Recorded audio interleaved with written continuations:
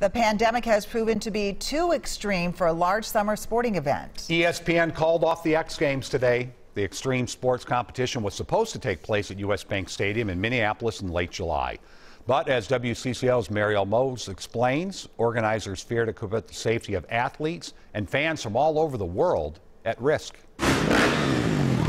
Extreme sports have been putting Minneapolis on the map for the last 3 years. We like to think it upped our cool quotient, to have a cool event like X Games in Minneapolis. Matt Munier, director of Sports Minneapolis, says the X Games at US Bank Stadium has been a huge moneymaker for downtown since 2017. It averaged about a $50 million economic impact per year. Which is what makes the decision to cancel the games this year so difficult. Disappointing, but it was definitely the right call. The X Games are a global event, not just for athletes, but for fans too, which made this 3-day event a huge deal for hotels, restaurants, and downtown stores. On average, it draws about 100,000 fans each year, so that's pretty significant in terms of filling up the hotels. Munier says fans came from all 50 states, Asia, Europe, and South America.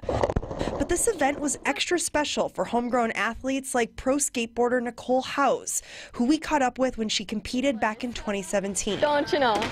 Sports Minneapolis is hopeful they will make up for the loss in revenue in other ways. We have gotten a lot of mileage out of the X Games, where hopefully it continues to lead to residual bookings in the future. The X Games signed a 4-year deal with US Bank Stadium, and this was supposed to be the last year the games were hosted here. Meet Minneapolis tells me that they're going to stay in discussion with the X Games in hopes of bringing the competition back to US Bank Stadium someday in the future. Reporting in downtown Minneapolis, Marielle Mohs, WCCO 4 News. The virus is impacting many other events at the stadium, including 2 big ones. The Rolling Stones and the Kenny Chesney concerts were both postponed. The Def Leppard Motley Crue concert in June is still on for now.